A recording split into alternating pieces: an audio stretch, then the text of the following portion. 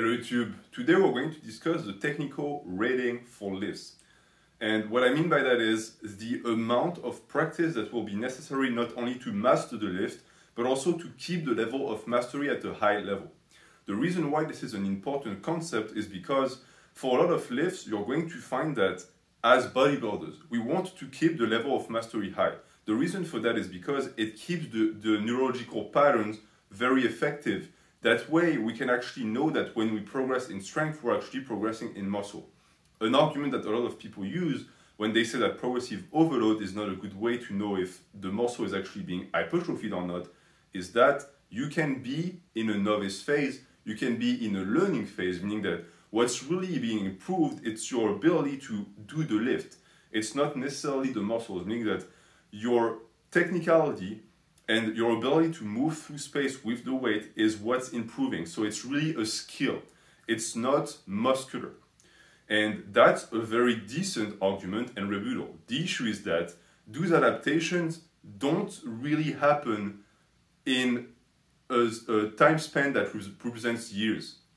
It's usually a period of time that could be a learning phase, but past the learning phase, the adaptation stops, meaning that you are proficient at the lift. You are now effective at that movement. So any amount of strength you're going to gain from that, unless you really tweak your form or do a completely different style, is going to be from muscle gain.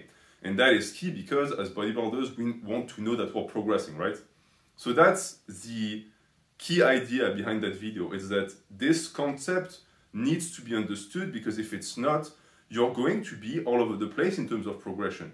If you constantly have to relearn lift, like some people do and they rotate lifts all the time, you're not really making progress. I will make a video about that because in a sense, it's a form of tonnage, but it has a specific quality to it.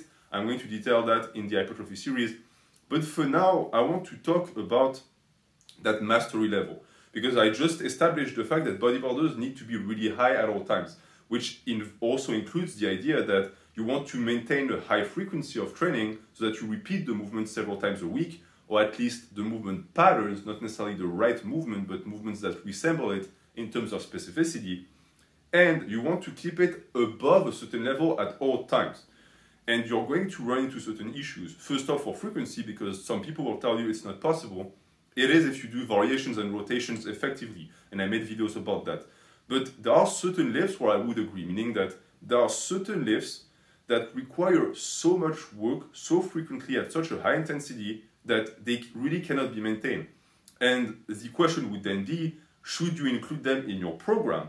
And I would say yes, but sparsely. You want to only pick a select few, because if you pick 15 of them, you understand that you're never going to be able to keep track.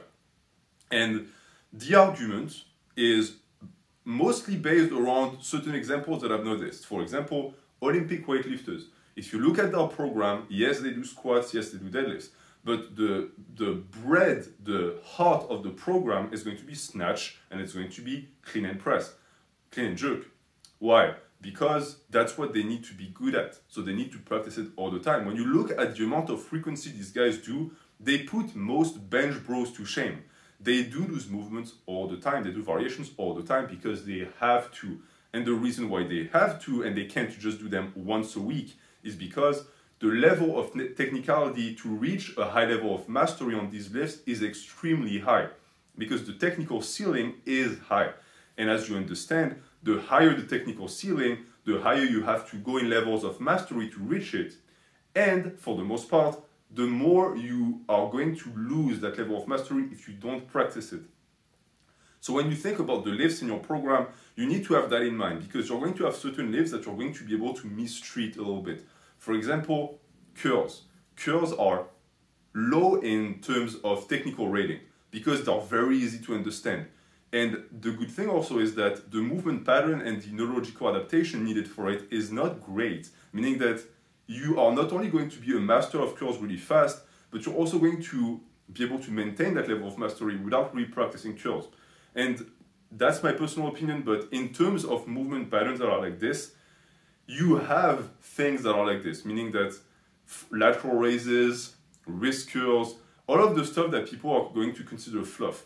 In reality, it's because they're isolation movements, and because they're single jointed movements for the most part, they're much easier to retain. You also understand that by that logic, any movement that is multi-jointed is going to be much tougher. So that's your benches, your squats, your deadlifts. If you only squat once a month, you are relearning the squat every time you want, every single time you squat. Same for the deadlift, for the bench. And then you also have the aspect of hypertrophy that comes into play, because, for example, for the bench, some people might be able to maintain and retain form and mastery for a long time, but they'll find that if they don't do high frequency on the bench, they lose a ton of strength. Have they lost technicality? Yes, you could argue that it's the case. I would argue, however, that because it's so hard to progress on the bench, by virtue of a vicious retribution, it's also very easy to regress on it. And the deadlift is the opposite, in my opinion. The deadlift can be low frequency because it's much harder to regress on it, because it's so easy to put weight on it, because you use so many muscles at once. And the key example of that is the overhead press, right? You stop overhead pressing for a month, get back into that bar and tell me how much you press, you're going to cry because you lost so much strength. So that's, when it comes to your lifting selection, very important to get, because it means that the lifts that need to be practiced more are going to have to appear in the program for the most part under their original form. So you'll have to do them in their conventional style, and you're going to have more variations for these type of movements. The great thing is, again, everything works together and nature knows what it's doing. Because these are compound movements, you can easily apply variations to them to feed the technical aspect of it. Plus, they are going to be what needs to be focused on in the program because they drive tonnage. So it makes much more sense that they would have more frequency and variations, whereas isolation movements have less variations and can be trained less frequently. It doesn't mean that you never train isolation, but you don't have to train them as frequently because of that technical rating. So now that the technical rating has been established, I told you the ones at the bottom of the barrel, which, by the way, bodyweight movements tend to be also bottom of the barrel, meaning that you won't lose as much strength on pull-ups and push-ups, but in a sense, because they're so easy to recover from, they're different because you should be doing them high frequency because you can. Then you have the middle, which are the compound movements, and there's a difference, you know, in between the compounds. And then you have the top. So the top would be, for example, as I said, the snatch. It's the reason why, and I'll make it a full video about it, I do not recommend bodybuilders use Olympic weightlifting movements.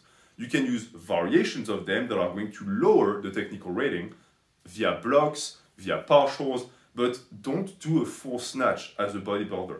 Don't do a full clean and jerk. These are hours and hours that you're going to have to invest in that aspect of mastery to get the technical rating high enough to even be able to get hypertrophic benefits from it. Because, and that's also the flip side of this entire thing, the entire idea of the technical rating is also that to be able to start progressively overloading and actually targeting the muscles and not just your brain's capacity to build and learn, you're going to have to reach that mastery.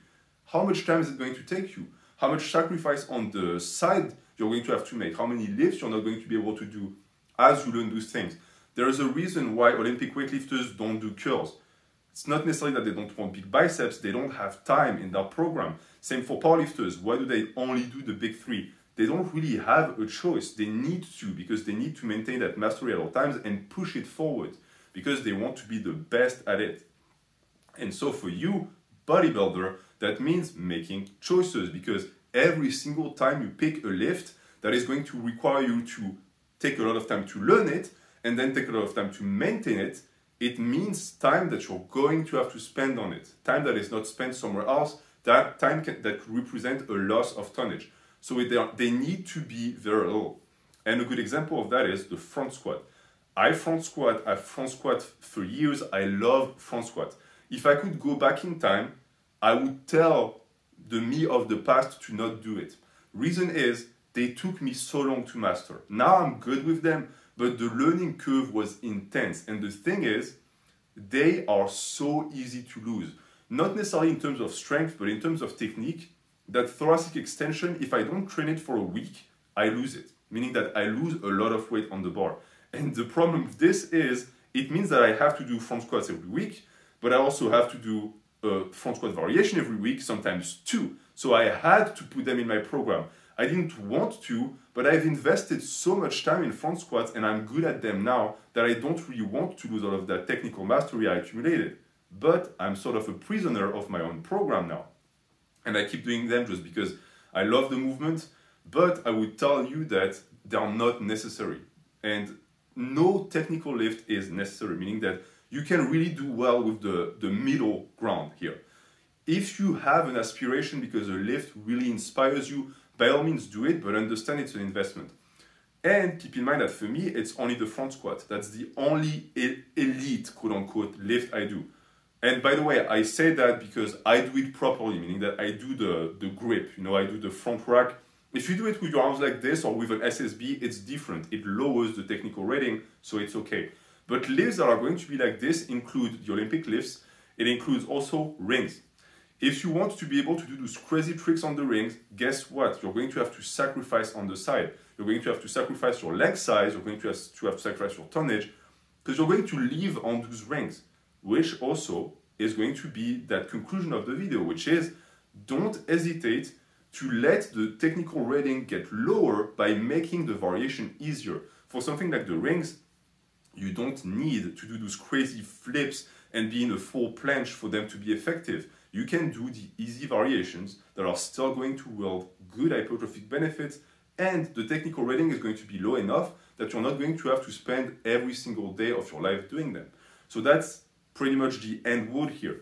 That technical rating is, yes, sometimes an absolute for certain lifts like the snatch, but for other lifts, you can actually modify it. And by modifying it, you're going to make it much easier on yourself to apply these lifts to your training. So that's up to you. But always keep this thing in mind, because if you invest so much time in the lift to get good at it, understand that now it's your responsibility to stay good at it, or else you are going to just lose all of the investment. And if you don't practice it, yeah, you're going to start to slowly de-learn. And at some point, you're going to have to relearn from scratch. And it's like biking, it's easier to relearn, but this is wasted time. And as a bodybuilder, wasted time is wasted tonnage, and wasted tonnage is a loss of muscle. So I'm going to leave you with that. I'm going to make a full video about front squats, about deadlifts, about all of those lifts I detailed here, but that was an introduction because I'm going to start using the concept of technical rating much more in my videos. Thanks for watching, have a good day.